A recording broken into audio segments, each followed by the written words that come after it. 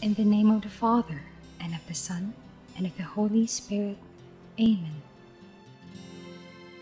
Perpetual Novena in honor of Jesus Christ, Ecce Homo. Lord Jesus Christ, true God and true man, our first parents, Adam and Eve, disobeyed the will of the Father, and so sin and death entered the world.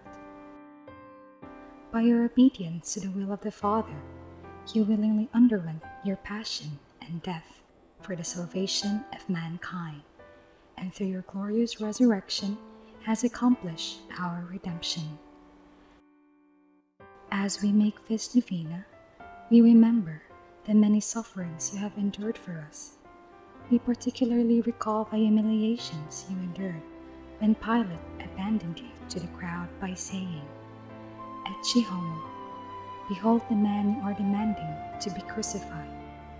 I wash my hands of this man's blood. Pilate handed you over to the crowd, even though he knew that you were innocent, and washed his hands to absolve himself of your blood.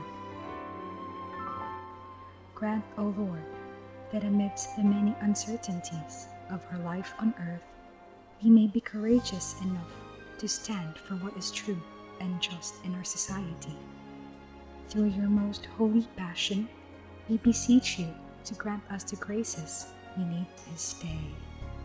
Through your most holy wounds, heal us of all our infirmities, and give us health of mind, body and soul. And through your most glorious passion, bring us all to the joys of paradise. Amen. In the name of the Father, and of the Son, and of the Holy Spirit. Amen.